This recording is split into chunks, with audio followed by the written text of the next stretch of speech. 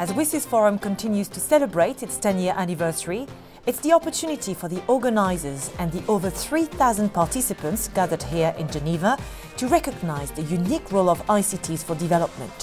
Whether it be gender mainstreaming, climate change or promoting our cultural diversity, WSIS Forum is a key platform to raise awareness about important issues. It's also a place where we can learn about innovative projects across the world where ICTs were used to help deliver the United Nations Sustainable Development Goals. Virtual reality, for instance, can be used to enhance and protect culture. All over the world, languages are disappearing at an alarming rate. Out of the 7,000 spoken worldwide today, half of them will be extinct by the middle of the century. Last Whispers is really an invocation of languages that are being dead, and in the piece that this person is experimenting right now, we are actually facing the earth and you are seeing those languages all around the globe disappearing, and you see their names, and it's really a way for you to perceive from within, from the inside, and embody what's happening. And for those who've always dreamt of flying like a bird, VR can also help.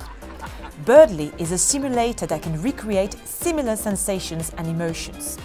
Beyond its entertainment value, this immersive experience can also act as an effective educational tool. Amazing. Using information and communication technologies to empower women and girls was at the heart of discussions at a gender mainstreaming session, as bridging the digital gap and enhancing inclusion is one of the priorities of the WSIS Forum. What governments need to do is to take targeted, specific interventions that address the groups that are basically being further pushed away from the digital divide. And they need to look holistically. Yesterday, the Thai minister was talking about this as well. And I love the fact that he said it's not just the digital divide, they're all divides. There's the economic divide, educational divide, and there's cultural, social divides. And of course, we have the gender digital divide.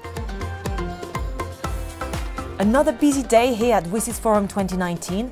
Join us again for the next highlights video, where we'll be talking about connectivity in the future, and we'll also discuss the security and ethical implications of transformative technologies like artificial intelligence.